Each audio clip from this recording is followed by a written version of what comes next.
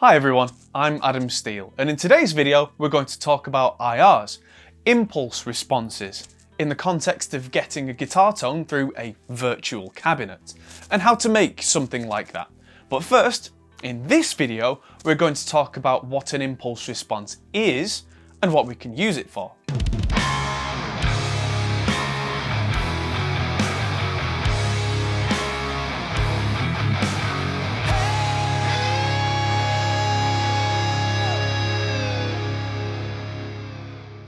First, let's break down what the name means. It's in two parts. Firstly, impulse. That's a very short, sharp noise. A perfect click, a transient. First it's there, then it's gone. Secondly, the part response. That's the bit we're looking for. Here's an example. If you stand in a cathedral and you clap, does it sound like a click? No, it goes ksh. Your clap is the first part, the impulse, and the rest of that sound is the response. In that way, this is a great way to capture the reverb of a room. Generally, you take the best speaker you can find to make a perfect impulse, or something like a starting gun, they make a very good impulse, and you take the most linear microphone you have, place them a certain distance apart, and the resulting recording is a capture of the sound of that room reverb, in so much as it's a capture of that exact microphone placement, just as if you were in that room yourself moving around would make you hear quite different variations on that reverb. From there, how do we get that recording to be something that we can use? That's where we take that recording as a file, trimmed so that it starts at the bang and ends when the reverb has reasonably finished, and we use a technique called convolution. Convolution, put simply, is where we take one source and process it through the lens of another source. In our case, this means taking a dry sound source, let's say a vocal with no reverb, and we process it through that file that we made. The specifics of how convolution does this are maths that's a bit over my head, but suffice to say, it works. Going back to what I said earlier about the perfect speaker and the ideal microphone, these are great for capturing the essence of a room without adding any external influence, but what if you like the sound of a particular microphone? Say, recording that room through a Neumann U87 and a vintage preamp like a Neve 1073? Yes, that's perfectly possible, and the sonic character of the microphone and preamp then become part of that recording that you made. The same goes for the speaker. If you change it from something as close to perfect as possible to something with considerably more character, then that becomes a part of the sound as well. At some point, somebody figured out that by changing the speaker and the microphone, a lot of what they were now hearing was those characters rather than the room itself. If you could capture the sound of a speaker and a mic, why not capture a guitar cabinet with a commonly used mic, such as the good old SM57? As such, the idea of the virtual cabinet has become quite a common thing. However, using this impulse method, there's a problem. Because the aim in this scenario is to capture the speaker cabinet more than the room, the reverb time is very short, and so when you send that impulse out of a speaker cabinet, you don't get a great deal of detail captured. To get around this, we use a method called a sweep. What's a sweep? We'll tell you after we talk about Patreon. Patreon is the platform you can use to support creators like us, as we make content to entertain and educate people around the world. We take a lot of time out of recording in the studio to make these videos, and you guys are helping us to keep the lights on and keep the wheels turning. If you support us from as little as $1 a month, you can get access to videos like this before anybody else, and direct access to ask us questions to get to the top of the list on our viewers' comments videos and our regular podcasts. To those who already support us as patrons, we are incredibly grateful, so thank you. On with the show.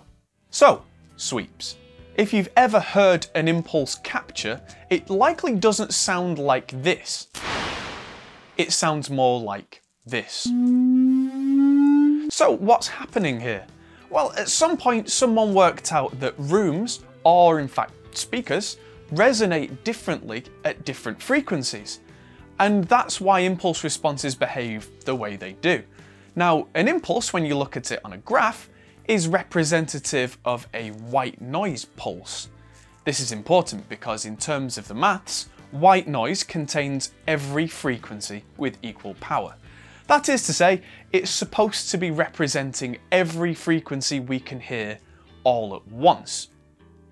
The problem here is that this pulse is just too short in the instance of the guitar cabinet example for the capturing device to gather enough detail to make a realistic representation of the sound that you're trying to capture. In my experience, these captures end up sounding muddy and very unlike the real deal.